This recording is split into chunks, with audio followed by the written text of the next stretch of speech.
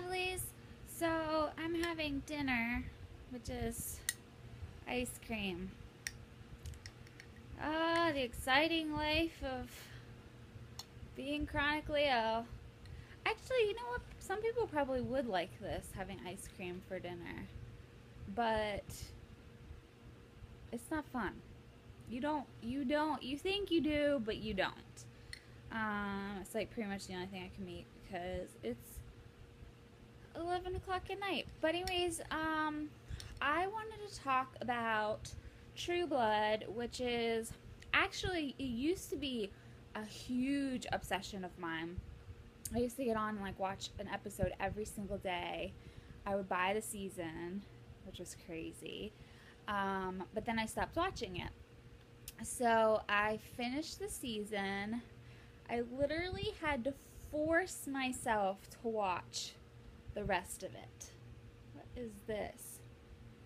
Do y'all know what makes me, this is a huge tangent right now, but I don't know if you guys, I do a really good job covering this up, but I used to have my head shaved, right? I actually used to have it shaved all the way down, and then I grew this out, and now I just had this shaved, and because I have so much hair, and it was just easier to wash and stuff, and it was in style, like Ellie Goulding, who's one of my favorite singers, she had it, and but freaking, I just saw Demi Lovato. My friend sent me a link of her singing live, and she had it shaved, and I was like, great, I'm gonna be growing mine out just as it becomes popular again.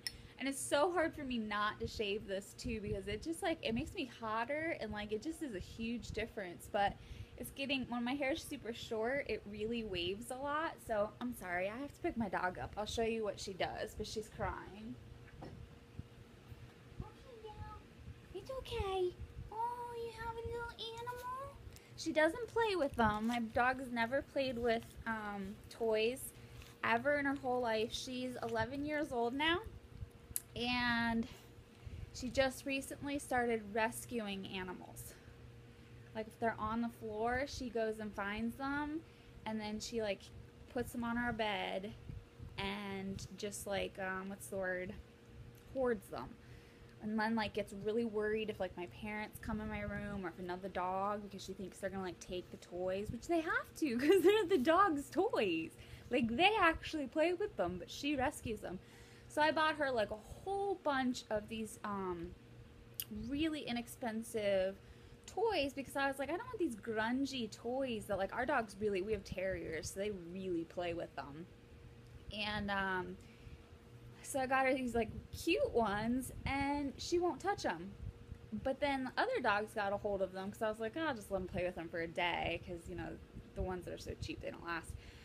And then she started rescuing them. Like we have, oh, where's that one? It's like a part of one. It's like half of a creature. I don't know. It's really weird, but I don't know if any of your guys' dogs have ever done that. She's never touched a bone. She's never sniffed a toy until she was about like 11 years old, and then all of a sudden she just started, like, I documented it a little bit because she started like petting them and like touching, like she would put her paw on it, and I was like, what?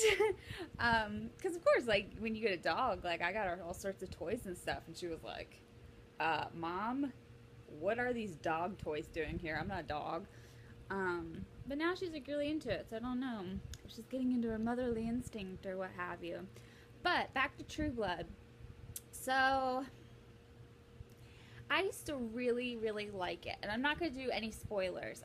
I'll put that in the description. I'm not doing any spoilers because I know a lot of people aren't up to date, but the 7th season just ended, and the series is now over, so hopefully you all watched it. But if not, I won't spoil it for you.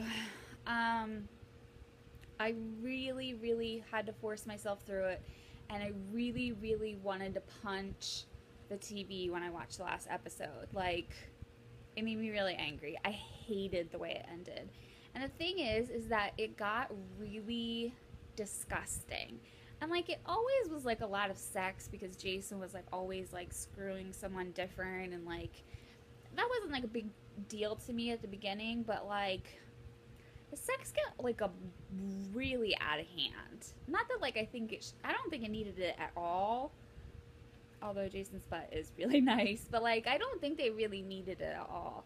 But Suki was always like this very like virginal character, and then she like went and screwed like pretty much everybody, and it's like, well, I don't know if she screwed everybody, but she kind of lost her like innocent like hillbilly like appeal to me when she started like.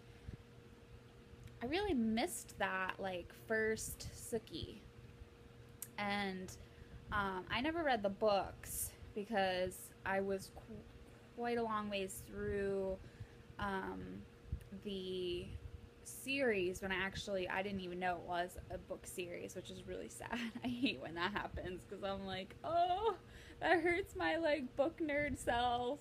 But I looked them up and I was kind of like, I mean, Suki kind of annoyed me, to be honest with you, but at least like there was a part of her that I'm like, okay, rescue her. She's like kind of dim-witted and like weird and, you know, just this really innocent character. But after a while it was just like, okay, I get it. But yeah, the ending, I absolutely hated it. You know, another thing that bothers me, and this is like, oh, I stopped watching Supernatural for a really long time because one, and this I can say this is no spoilers because freaking there are so many people that die in Supernatural, but there was one specific character that was my favorite. Might not be everybody's favorite, and it might not be like a really like, of course that was your favorite character, but it was my favorite character, and I said, if they kill that character, I'm not watching the show anymore. And I get like really stubborn about these things. So my mom and I used to watch it every single day, and because we would order them on Netflix. Can you remember when they used to like order the CDs and they would come to your house and you'd watch them? And so we would watch them every day, and they killed that character, and so I was like, I'm done, I'm not watching anymore. So my mom continued to watch it, but I never did, and but I've had time to heal and just move past it, and it's good. I mean, it's kind of same stuff over and over and over again, but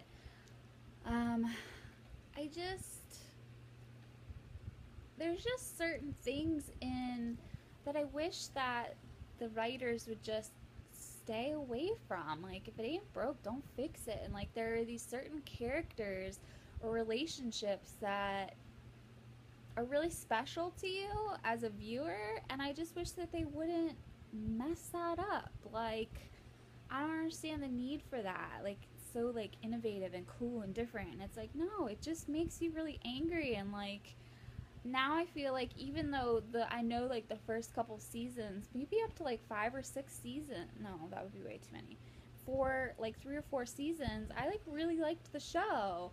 And now I just look back at it and I say, like, if anyone asked me, I'd be like, I don't like True Blood. Because of the way it ended, like the very last episode. Like, they just should have done something for the characters that, like, gave us some kind of, like, closure. Like, yeah, at least one of them. Not that I'm saying, like, everybody died or anything, but I'm just saying, like, at least one of them like is gonna have a happy life, and like really excited about that. Like, I think they kind of made like a last ditch effort at one of them, but it was kind of like, I've been so over that for so long that like I don't even really care. But who knows? But those are just my thoughts on True Blood without spoiling. So I should do some of these that are spoilers so that I can actually like talk in depth, because for people that have seen it are kind of probably like, who is it? What happened? What do you mean? My dinner is melting, so I should probably go. Ugh. Ugh. I hope you guys are having a pain-free, stress-free day, and sending out X double O's, and as always, I will talk to you guys tomorrow. Bye!